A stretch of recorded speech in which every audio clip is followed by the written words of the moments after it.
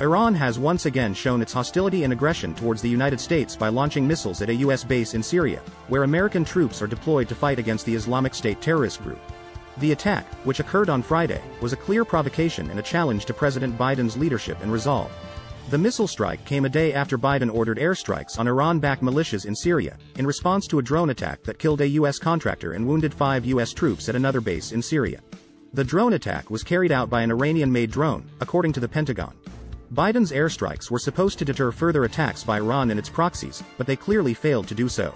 Instead, Iran retaliated with more missiles, showing that it does not fear or respect Biden or his administration. Iran knows that Biden is weak and indecisive, and that he is desperate to revive the disastrous nuclear deal that gave Iran billions of dollars and a path to nuclear weapons.